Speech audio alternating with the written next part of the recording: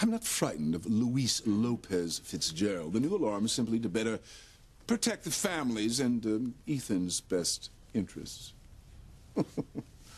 I knew the E word would get your attention. I will not allow you or Alistair to jeopardize Ethan's future. Well, then you should consider firing Pilar. Having her around here makes me nervous. What if she starts looking for proof that we Cranes had something to do with Martin's disappearance? Pilar would never do that. And what if she did, Julian? What would she find, hmm? The women around here are trying to kill me. Oh, is there any way we can speed up the process? Here's a list of corporate gifts that need to go out post-haste. Pretend that you're my dutiful wife. Take care of them.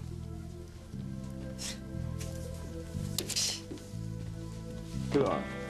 Mr. Crane? Pilar, I'm glad you're here. Close the door.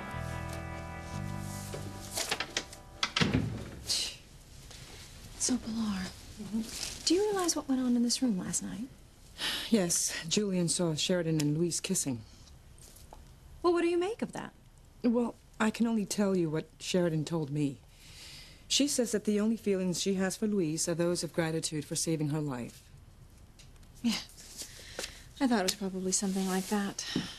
But since Louise put Julian on notice that he's going to get to the bottom of Martin's disappearance, Julian considers any relationship between Sheridan and Louise a threat to the family.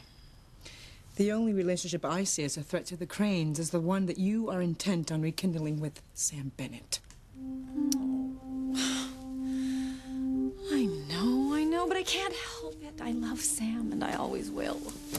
Then love him from afar. Nothing good can come from dredging up the past.